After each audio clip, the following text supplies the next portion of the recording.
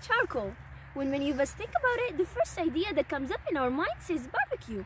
However, charcoal has been used since the earliest times for a large range of purposes. But because of the innovation of businesses and manufacturers, we can use this product for several domains. For example, food industry, pharmacy, cosmetics, wastewater treatment, etc. But have you ever wondered what is the charcoal made of and how? If you're curious about it, you're in the right place. I'm CHADLI NOUHA. In this video, I will answer these questions. So I did my researches, and in order to understand more about the making of charcoal, I challenged myself to make some. Now let's move on to the experiment, shall we?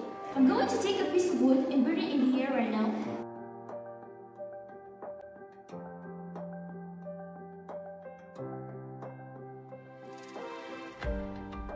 See the result? I get ashes.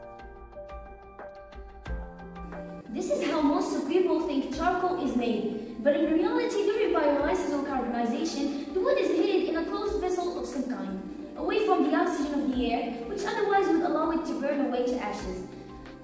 With very little oxygen, we force the wood to decompose into a variety of substances, the main one of which is charcoal, a lightweight black porous solid with a shapeless form consisting mainly of elemental carbon carbonyl. The water in the wood must be removed as a steam to the anhydrous state before charring can take place.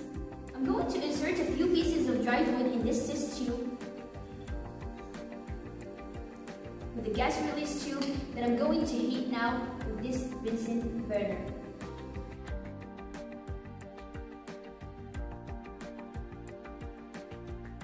Wood begins to spontaneously break down to produce charcoal with water vapor, methanol, acetic acid, and other chemical compounds in the form of jars and non-condensable gases formed mainly of hydrogen, carbon monoxide, and carbon dioxide.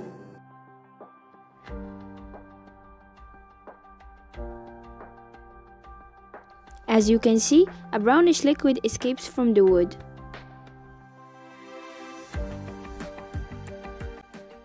I approach this flame.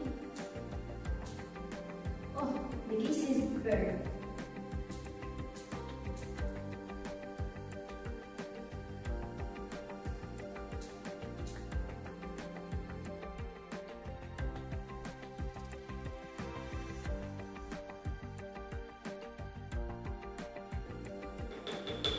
Remove the plug, and now I'm going to pour the contents. The pieces of wood become charcoal. So cool! Thank you all for watching my video. I hope you learned something from it.